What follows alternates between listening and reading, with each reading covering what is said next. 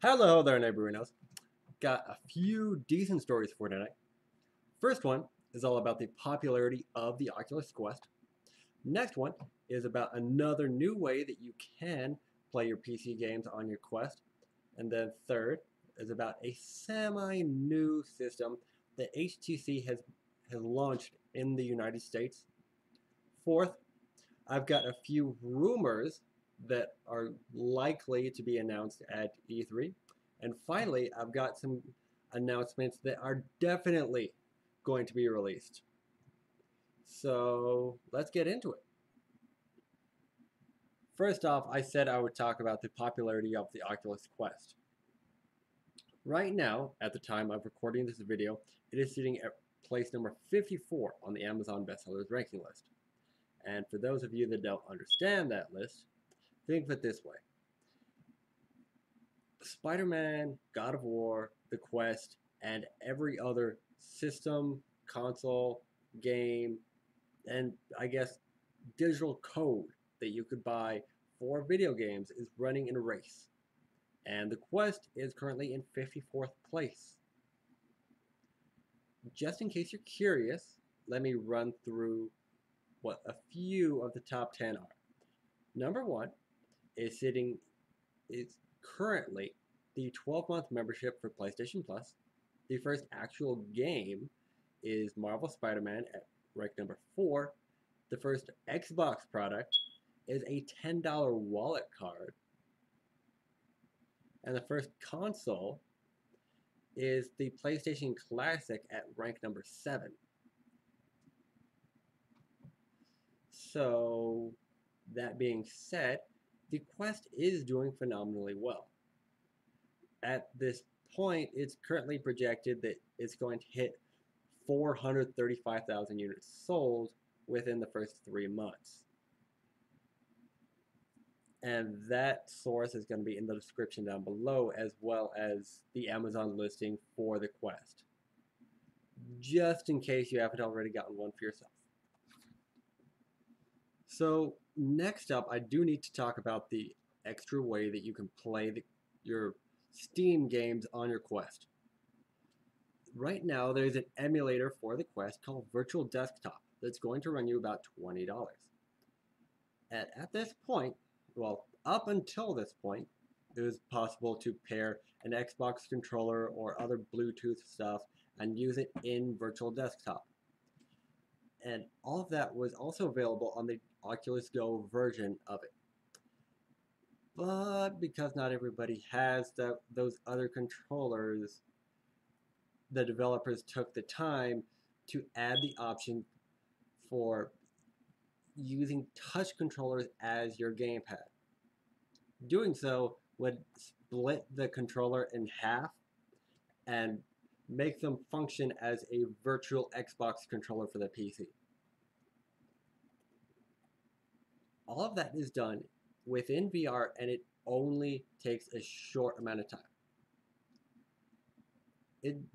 You don't have to install any kind of drivers or any kind of hardware, software, anything like that.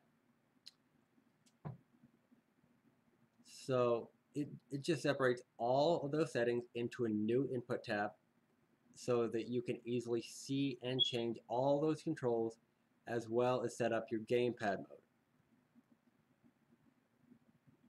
And because it's split in half, all of those movements are going to be, well, split between those controllers. But because there's no D-pad or start button, the developer is working on exploring fixes for those. Some kind of a backdoor, if you will. But I will try to keep you updated on that as things progress. And hopefully, we can get even more fixes and additions and possibilities as time rolls on. So the next piece of semi-new hardware the HTC has taken the time to release just for us and tell us how special we are is the Vive Pro Eye. Up until this point, I believe it's been available in Europe and Asia, but just a couple days ago, it was made available in the United States. But as you could clearly see by the $1,600 price tag, it is more meant for the enterprise market. So medicine, design, aerospace, that kind of thing. But what good is it? The primary difference between this and the Vive Pro is that, well, not only does this cost $200 more, but it has eye tracking. Yay! And that would be cool and everything if we actually had software that supported that. But up until this point, we don't. Largely because there not only is there not a whole lot of other hardware that supports that, but there isn't really much of a need for that right now. As right now, up until this point, the core VR market, gaming market at least, is fine with, well, not really mediocre graphics, but not realistic, I guess. The hardcore gaming market, however, is more intent on absolutely realistic graphics, best you can find, but VR, we're I don't know about you, but I'm happy just being able to see the screen. And as long as I can see the screen, I can fight. And maybe lose in a good clean fight and create. But that's beside the point.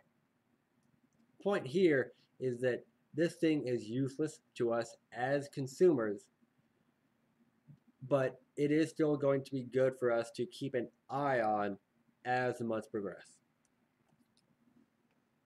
So next up, I do have to talk about a little bit of E3 rumors and a few games that we may be able to expect to see, even if they may not actually be there. Some of these are, in fact, confirmed in some respect. One of those is Watch Dogs 3, Legion. It's been in development for a little while now, and it's set to release later this year.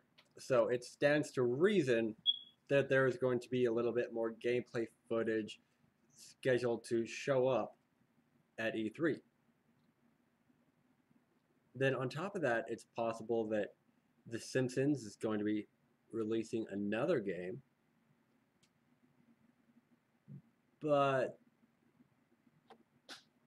even if that may be just a regular panel or an actual game to be released is another story entirely. And then there's one by the name of Roller Champions. It's similar to Rocket League in that it's going to be a derby-themed multiplayer sports game by Ubisoft. As far as the credibility of those leaks go, well, yeah, as far as the credibility of those rumors go, those leaks suggest that it may hold water. However, as with most of these, well, some of these, just take them with a grain of salt. And there is likely to be a Capcom game, whether it's Resident Evil 8, which has said to be in the works, Resident Evil 3 remake, or maybe even another Dino Crisis game. All of these are, I guess, realistic. However, like I said, don't get your hopes up and take these with a grain of salt. I'm not going to promise anything because I don't have that kind of information. Another maybe would be a Perfect Dark reboot. That one may show up during Microsoft's E3 press conference, and it would be welcomed by fans in in some respects. Let's see, Fable 4, the George R.R. Martin and From Software collaboration to be called Great Rune.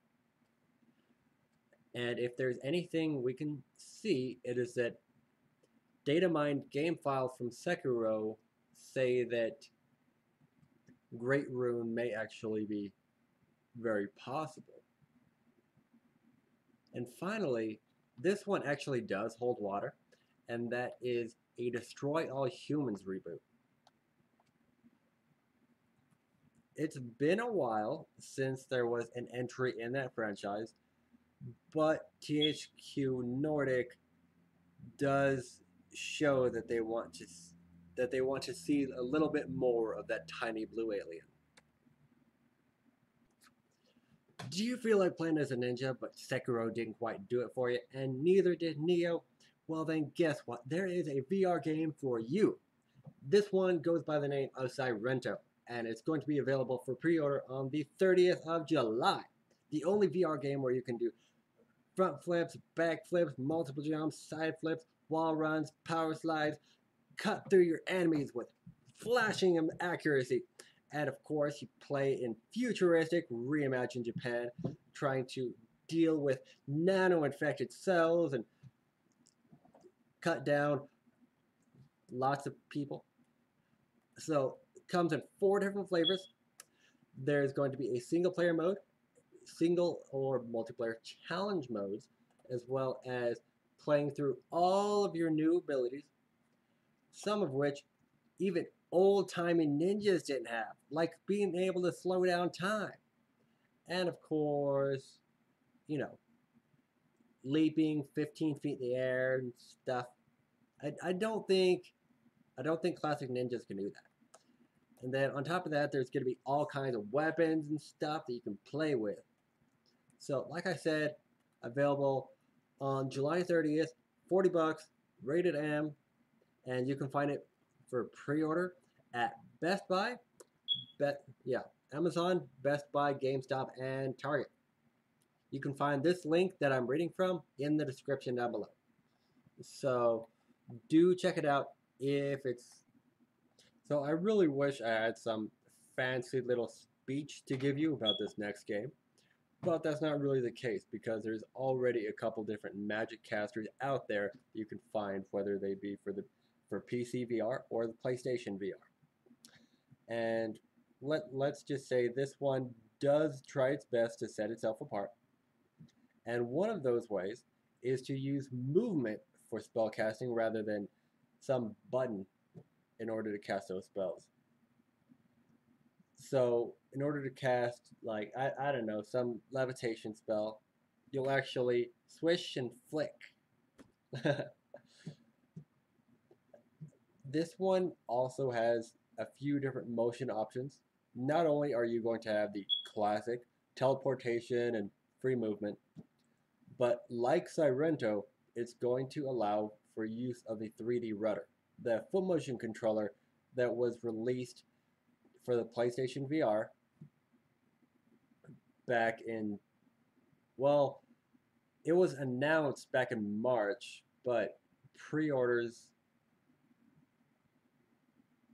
oh wow, pre-orders just shipped a few days ago. Yeah, pre-orders just shipped for the Move rudders a couple days ago, I think. But I went over those back in March. If you're a little questioning about those, just, you know, search 3D rudder on Google or whatever it is.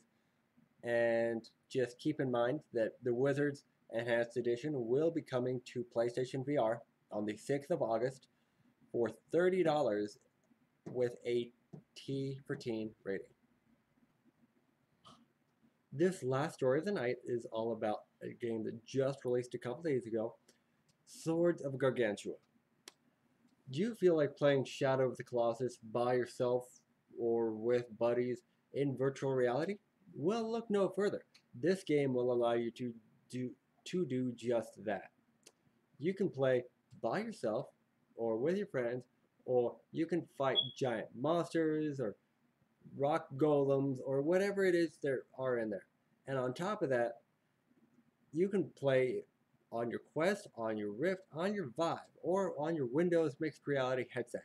And you just might be able to play with one of any of those headsets on your teammates' heads as well. So you could be playing on your Quest, and they could be playing on their Rift or their Vive, and you'll still be able to play because it is cross-platform, if you didn't already gather that. So have fun. Get it for me. It is $20 on Steam. Not sure when it's going to be released for PlayStation VR or if it will be, but here's hoping. And I believe that's a good place to end this video.